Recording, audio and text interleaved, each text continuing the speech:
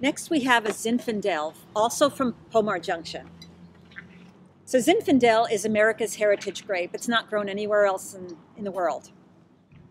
You're getting a lot of red fruit on the nose. Getting a little bit of that white pepper, which really accents the fruit. This is beautiful. The floral notes that are coming out. Peony and exotic flowers. A lot of red fruit. This is probably one of the most elegant Zinfandels I've ever tasted. You know, it's got enough acidity and fruit. You could probably even have it with a nice big grilled fish. But it would also be great with filet mignon. Love this.